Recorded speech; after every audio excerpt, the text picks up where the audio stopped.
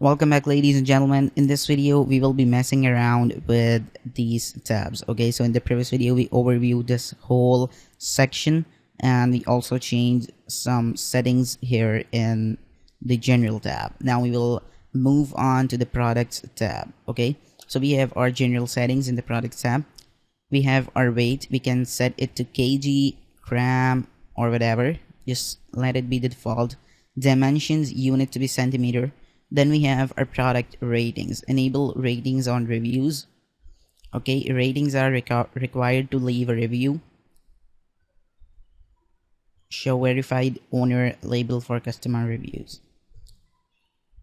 Okay, and then let it be default. Don't mess around with it. Then we have our display. So our shop page will be shop. Okay, you can check out, like, if I will visit this and /shop, then you can see no products were found, and here all the list of the products will appear about different products, different products we have added. Okay, so then in the shop page display it will show the products. Default category display, show products.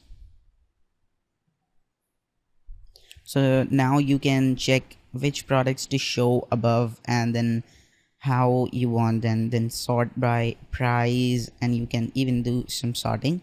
I don't want you to mess around until you have a lot of products. Okay, so then you have enable ajax, add to cart button.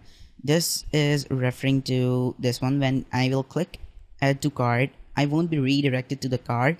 The page will not load, okay, and it will come directly to the here. So this is very awesome function. I don't want you guys to check this, just let it be checked and don't mess around.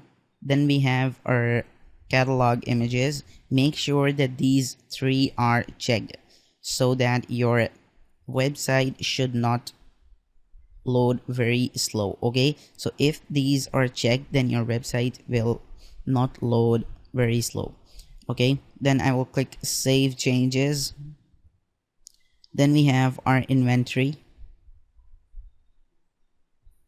This is exactly like stock management. If you are going below the stock, then it will message your email address that you are out of stock, so please make sure that you have some stock.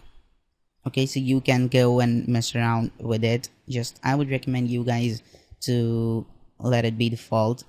Then we have forced downloads. If we have a product which enables the download function, like if we are giving a paid plugin, if you have created a plugin, or if we have created a software and we are giving it for something like $20, then when someone will buy it, will download that plugin. So they are referring to that.